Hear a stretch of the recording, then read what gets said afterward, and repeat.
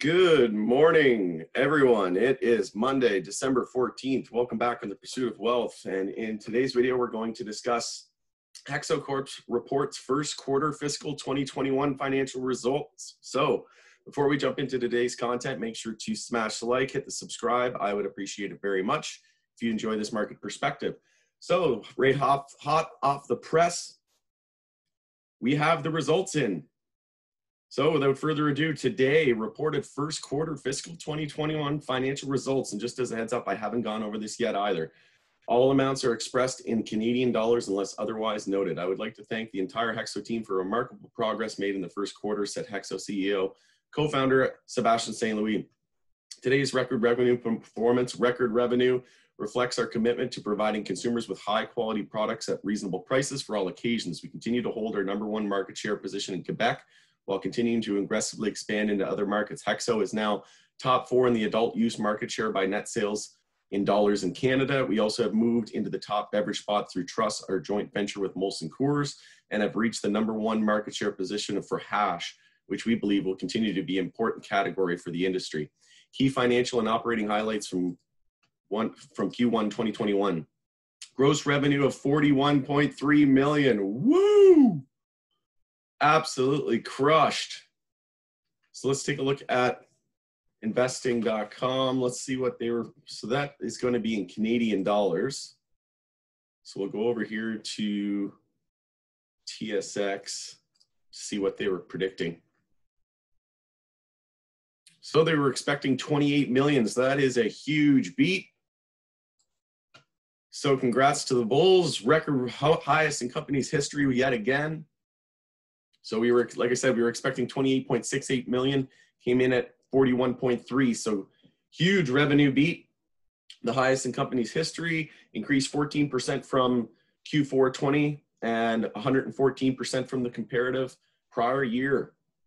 Net revenue of 29.5, up 9% from Q4 2020 and 103% from a year ago. Sales momentum increased across Canada with 18% of the period's gross sales coming from Alberta, 15% from Ontario, and 6% from British Columbia. Maintained #1 market share in Quebec. #1 in beverages. Net revenue increased 54% versus Q4 2020. 6 straight quarters of adjusted EBITDA loss improvement, 87% reduction from 3.25 million in Q4 20 to 0.42 million.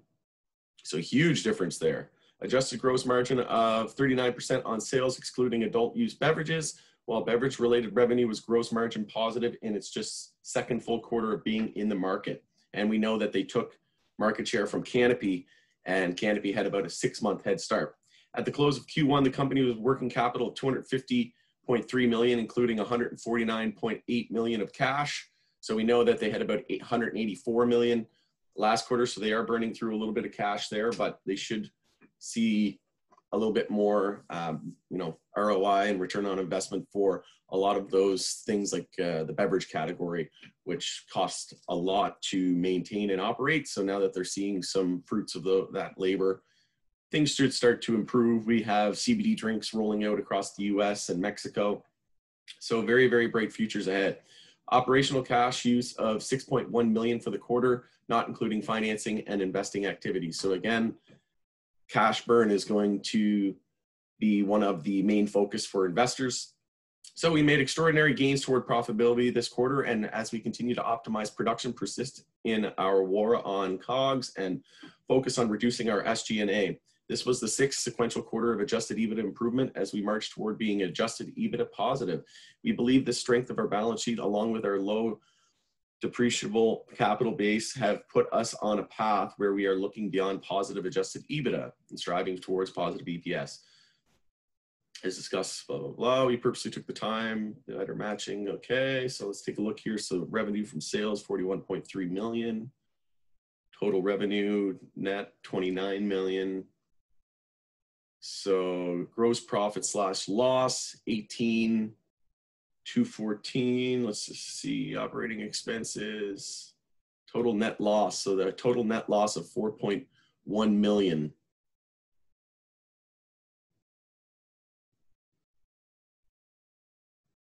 Total net revenue in Q1 2021 increased to 2.3 million to 29.4 from 27 in Q4 2020 due to primarily 8% growth in the adult use cannabis sales and 54% growth in adult use beverage sales.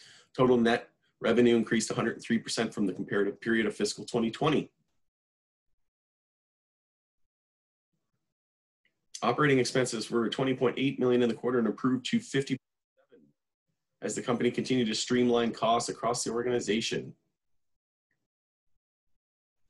Loss from operations improved to 2.6 million in Q1 2021 from a loss of 60.5 million in Q4 2020, driven by a clean balance sheet and absence of material non-recurring charges.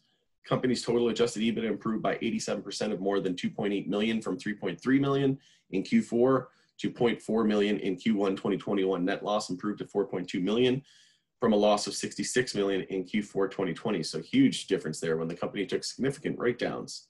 So we probably could have expected that since they had the write-downs on such huge write-downs on their last quarterly report, that they probably wouldn't have any. They were likely getting the bad news out of the way, so to speak. So I'm personally very, very pleased with these results. We have the conference call coming up as well for the investor webcast. That's going to be at 8:30 Eastern, so that'll be in about 29 minutes. There's the link to click the webcast. If you want that link, just go to hexocorp.com, hit press releases, and it'll have it there in the details. So there you have it. There's the results. The results are in. Let's just see if investing.com has updated their data. No, they have not. Usually takes them a couple hours or so. See if they updated it on the US side. And we'll take a look at some charting here in just a second.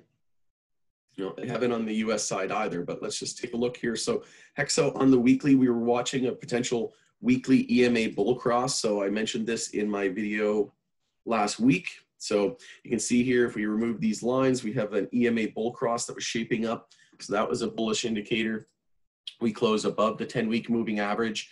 We had the stochastic, the MACD trending higher as well. This is an extremely bullish chart. We held $1 going into the weekend with SPY weakness. We had every reason to sell. People could have sold to de-risk going into the weekend with SPY a little shaky. They could have de-risked out of HEXO going into earnings, but there wasn't very many people selling right up until and there was even a reverse stock split coming. So that everybody knew that was probably going to get approved. So that just goes to show you the confidence that I think people had in these earnings and this stock at the moment. But very, very bullish chart, still above the 10-week moving average. Taking a look at the weekly moving averages, we closed above the 50 weekly moving average as well last week, which is very bullish, which was sitting down at 85 cents. Again, the MACD is trending higher, and we have no resistance on the weekly moving averages up until 279, which is the defined 100 weekly moving average. Nothing defined yet for the 200. And on the the daily chart, let's bring that up here. So again, we did have the golden cross. We had also the 50 crossing through the 100 crossing through the 200. We did have the MACD crossing bearish, but it does look like we're going to set our daily higher low here, and we'll look up to resistance, which is at 133. So let's take a look at a pre-market up to 110, up 10% pre-market. I don't think the real news has hit yet, but we're up 10 cents here after hours. Personally, I think we should be up a lot more than that. 109, 110 after pre-market, sorry. So like I said, we were just looking for a daily higher low. And like I said, they crushed their earnings, their revenue. I knew that they were going to crush revenue. So that was I said that in the group last week. I said, my thoughts on their earnings is they're going to destroy revenue. They're going to have record revenue estimates, and they're going to beat estimates. They're going to have record revenue, but their EPS is going to come in with a slight miss or roughly in line. And so far that looks like it's to be coming true. So we'll keep a close eye on the hourly chart as well. So we did have to break 102. So let's just take a look here. So we had the low, the high, higher low, and now into pre-market, we would technically be in an hourly uptrend. we would now have broken the previous high of the previous daily candle, which hasn't happened since, well, it happened very briefly here after the run up to $1.33, but then we pulled back and essentially just been a lower high every day since. So we have broken that pattern, and it looks like we're looking up to $1.33 resistance. So again, we're up about 10% here pre-market. So that's what I'm going to be watching, is $1.33, and then after $1.33, we pretty much have nothing until $1.50 and then $2 psychological. So again, we'll see if we can get there today.